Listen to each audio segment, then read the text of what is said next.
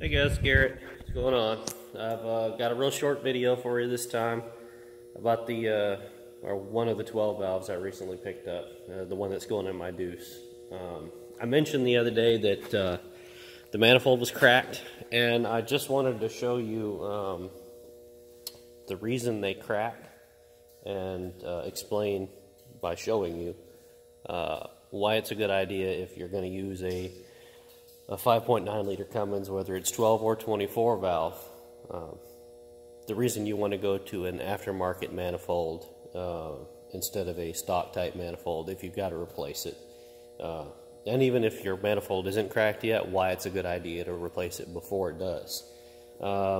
So what the Cummins manifolds are known for is shrinking and cracking, like I showed you the other day, or breaking the ears off of the exhaust ports on the head. And let me show you. You can just kind of start to see it here. The manifolds shrink together. They shrink lengthwise. So you see this bolt is already at a bit of an angle from the manifold pulling this way. Now in the center, they're not as pronounced. You can still see it here. Not really at all here. This is the middle. Same thing here, not really much movement, but when you move towards the back, look at this sucker. Look at the offset here. Now the very back, the number 6, look how bad that is. And it's, once again, quite offset. Was probably leaking exhaust here like a bitch. In fact, it even broke off the bottom bolt on its own. And it's not just cracked here, it also is cracked in the web down here, which you can't really see too well because the lighting isn't great here. But yeah, so this whole manifold is junk. Luckily, it didn't break the ears off of the head, because once it does that, the head is junk.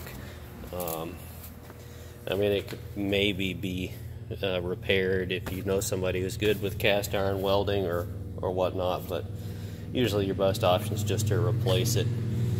So I just wanted to show you that, a little example of why, why the aftermarket manifolds, a lot of them are multi-piece. If you split this manifold, like a lot of them do, into 3 pieces where they press together, then it's got room to expand and contract without breaking stuff.